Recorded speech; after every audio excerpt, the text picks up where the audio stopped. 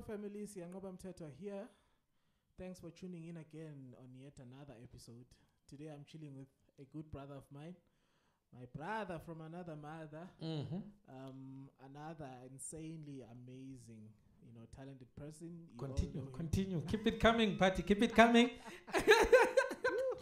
These guys are just amazing. And for me, the coolest thing is that they are my friends. They are my brothers and sisters, and I'm so honored to have met them. They are such amazing. Their ministry is impacting worlds out there. It's actually even impacting me. I'm learning a lot from them, and it's amazing. It's an amazing thing. Mkhululi Bhebhe, all the way from Zimbabwe, he's been doing great things. He was part of Joy Celebration at some point. Now he's an artist in his own right. Let's welcome him. Let's welcome him to my house. Mkhululi, Sir, man, I'm so honored. Thank you for coming. Thank you, Patty. What an introduction. What an introduction. It always sounds, it sounds different when somebody is actually saying it and you're sitting right there, Yeah, Amazing. man. Thank you so much, man. Yeah, man. You're such an amazing person. I think we've actually traveled a journey since we've met from Joy Celebration. You weren't always this person that we see now. You've actually grown to be this person who's just in his element. Amen. The journey is quite long, and we'll get to talk about some of those periods in your life where it was hard, where it was not so easy, But first things first, where do you come from? Where did everything start for you? Eish. Hello, parties, subscribers. Remember to subscribe to his channel, guys. Let's support this gentleman here, one of the humblest souls I've ever met. Now back to me, Patty. Yes, sir. Wow. You've said a mouthful, because I have not always been this kind of person. And the fact that you were there when it all began, it humbles me completely, man. Because the other thing with growth is that you don't actually get to witness it sometimes. You don't get to see it happening. You only get to reflect when somebody else is tapping you on the shoulder and telling you that, actually, you do come from far. You are not where you started. So my journey began in Zimbabwe, I'm a Kasi boy from Zimbabwe, Bulawayo. My upbringing was not very special. And then the first time I discovered I could sing was actually in primary school. I used to stand in front of the class. I was a class monitor of some sort. I don't know whether I was appointed or whether I gave myself that self-appointed. So I would just take every opportunity when the teacher walked out of the class.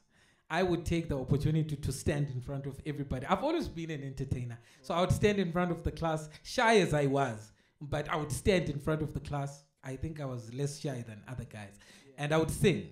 So I sang songs from people like Dolly Parton, Don Williams, because that's what my mom used to listen to at home. Yeah. And then I heard the other kids say, "You're actually talented." I'm like, "Wow, okay." Okay, so I began to do more and more of that, and it kind of grew on me. But my journey took a turn around about 2006 when I auditioned for a competition in Zimbabwe. It's Zimbabwe's version of Idols. So I just went there, just thought, okay, let me just go there and see, because most of my friends had gone there to audition. So on day number 1, I didn't go. Day number 2, I went there, auditioned. They took me, and I went quite far in that journey. So I think. And then from there, I moved to South Africa. So then, I went to Idols, East and South. We cannot leave that out. It's a big deal.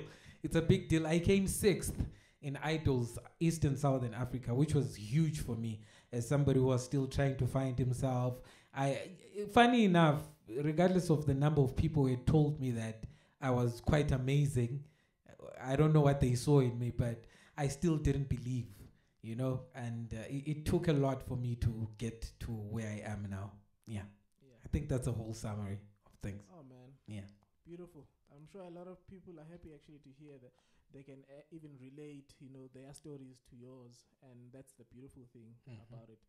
Now, I can imagine it wasn't always easy, growing up, finding yourself, and you've got this gift, and probably at home, like any other African family, they put you at school to go and learn and become something, either a doctor or a teacher. Did you face those kinds of things where your parents were like, this music thing is not a career, we want you to become a lawyer, Oh, party. Guys, whenever you want to see that I'm being genuine, I call this guy Mpati. If I say Mpati, I'm about to get real with you.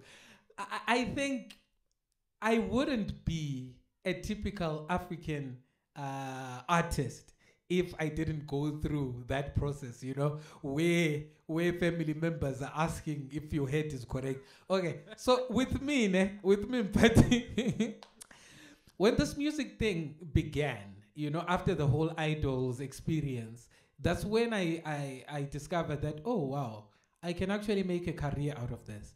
And at that point in time, I actually had a corporate job. I had been promoted like 4 times within a period of 12 months, which is amazing. I've got this ability. People have got, of just getting into a space, and I've got this endearing kind of thing, if I may use my English there. So, yeah, they loved me at work. And when I told my mom was very supportive, God rest her soul. I miss her so much. She was my #1 fan, actually. My granny, because my granny used to get some benefits from me working for that company in Zimbabwe. They would give us groceries, and I would take about half of the groceries, take them to my granny as well. So she sat me down when she heard that I was quitting my job for music. She's like, so awungitshele mntanami ukuthi kuhamba kahle ekhanda, is there something, is everything all right? Like, are you okay? First of all, she couldn't comprehend the fact that music could be a career. She asked me, okay, oh no, actually it's not even her. I've even had people ask me, what do you do for a living? Then I say, no, I'm a singer, I'm a gospel music artist. They're like, yeah, what do you do for a living? So it's always been like that, bruh. It's always been like that. But I thank God, for the people that He put in my path. All you need sometimes is just that one person to believe in you, and you'll be fine. That's it. Yeah. That's it. Oh man, yeah. I mean, it's the same with all of us, I guess. When I tell my story, you'll find that they're almost similar. So now this is you leaving Zimbabwe to come to South Africa. Was it something you planned a long time ago? It just happened because of opportunities that you got. How did that come about? Let's just say it's not because of opportunities that I got. It's because of opportunities that I did not get in Zimbabwe. So I didn't leave Zimbabwe to like, I wasn't crossing over to a greener pasture. The situation was so bad economically. When I came back from Idols, I had nothing, absolutely nothing. I had no job, which I lost in pursuit of music, because I got to a point where my music was doing quite well, not well in terms of money. Artists, please. Yeah, when you say your music is doing well, let it be accompanied by that monetary value as well. So it wasn't, well, I was doing quite well in my music, ne? And then I moved to South Africa to pursue something that would give me food on my table, if you get what I mean. In as much as I was popular, I was known, I had been in music competitions, so I was a celebrity of some sort, but I didn't have money. And I was beginning to sell off my assets one by one in order to take care of my family. So that's what influenced my decision of moving to South Africa, just to find something to do. Something not even having to do with music, but anything to do, a job at a restaurant, anything. By the way, my respects to everybody who works in a restaurant. I like it's an amazing thing that you're doing. Very tough conditions. So I came to South Africa and opportunity found me in South Africa. Wow. I got the Joyous Celebration opportunity because I was in South Africa at a time when they needed something different. They'd tried Uche, hey, my God is good, oh. And then everything had went well. So they decided, okay, let's find something else from other parts of Africa, you know? Yeah. So I just happened to be in that space, and my life changed forever, bro. Wow. Yeah. Man. Wow, man. It's amazing how you say an opportunity found you. It's such a profound statement, because a lot of us wait for opportunities. Yeah. So I want you to speak to those people who don't get opportunities. Wow. Wow. Mpati. Wow. That is a profound question. A wise man once said to me that always be in pursuit of something. Like, you gotta always keep yourself on the edge, you know, like continue working hard, continue seeking, continue excelling where you find yourself, you know. I've been an assistant, electrical assistant, you know, like touching electric cables when I didn't go to electric school or whatever, engineering school or whatever they call it. And I was excelling there. Even in a church where I was fellowshipping, I was excelling there. I was leading praise and worship. I was sweeping the church. I was fixing the chairs. And this is where it gets even more interesting, Patty. As I was busy serving in the church, living my life the best way I could, trying to please the Lord in every way that I could, the woman of God whose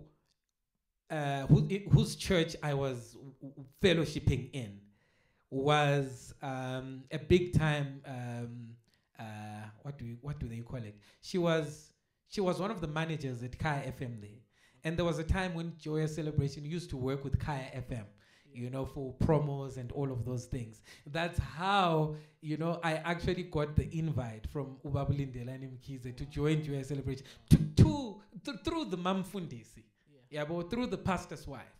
So I was busy pursuing my thing. I was content with what God was doing. You know, I was living my life the best way I could. And then busy serving God. And then opportunity found me. That's exactly what I mean by opportunity found me. So for those guys who are still waiting for opportunity to locate them, I'm not saying just fold your hands, because there's a life to live. You know, there's a life to live. Continue doing your best to be the best in whatever you can. And then opportunity, if it happens to come your way, it will find you ready. Yes, yeah. Yes, sir. Yeah. They say opportunity must meet preparedness. Amen. You know. Yes, I think we have actually spoken a mouthful with Mkhululi. So let's get him to sing. I mean, I love the hymns that they do, that you guys do as him. So I want to hear one of those. So stay tuned. After this short ad break, we're coming back with a song.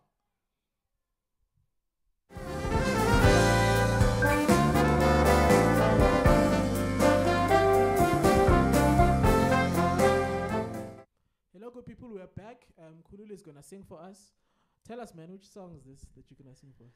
Oh wow, there's quite a number of them, but there's a song that is really dear to my heart. It's titled Totenda Kunaka, meaning we thank you for your goodness, oh God. You know, we praise your name. Yeah. Beautiful.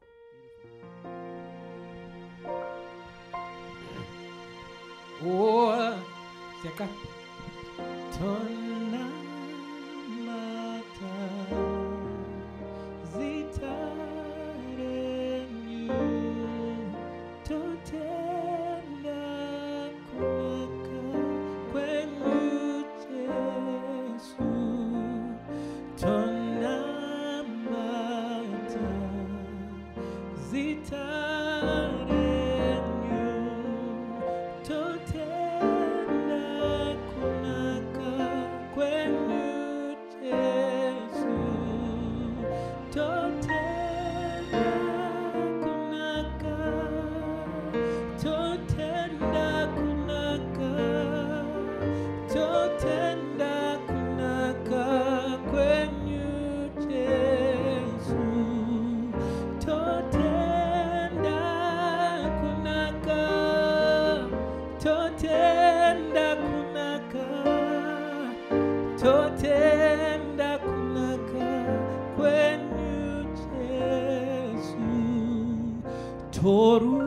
torumbidza zita renyu, totenda kunaka kwenyu Jesu, torumbidza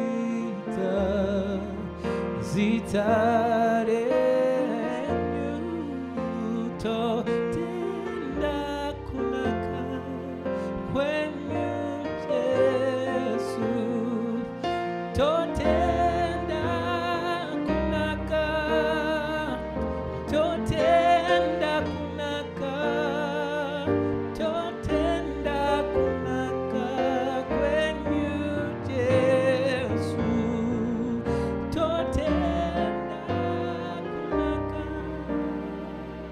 totenda kunaka, totenda kunaka kwenyu Jesu.